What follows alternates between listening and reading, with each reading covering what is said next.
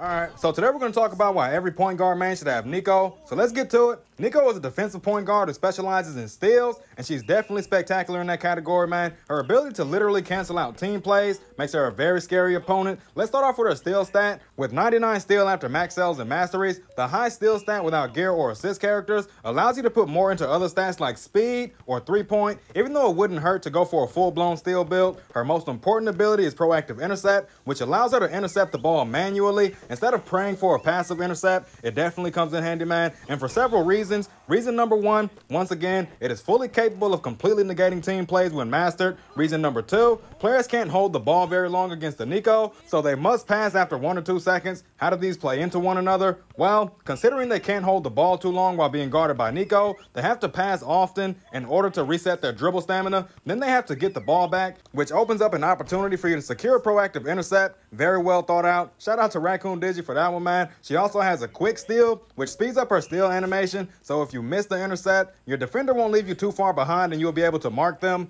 It also helps a lot when you're guarding someone like Nana. If you fail to get the steal on her while she's dribbling, the faster steal animation will allow you to be right back on top of her to contest the drift 3. NEKO also has a pinpoint pass, so she's always in range of the play. And to top it all off, she's capable of making wide open threes. Very scary character when mastered, man. Every point guard man should have NEKO in their arsenal to counter pass back comps and space the floor comps, considering she can shut those strategies down all by herself. And I really do mean it, man. She can literally shut these strategies down all by herself, just based off good positioning and mastery of the proactive intercept. So make sure you master that intercept, man. Practice it in Street Legend if you have to, because this is the best defensive ability in the game. That's it.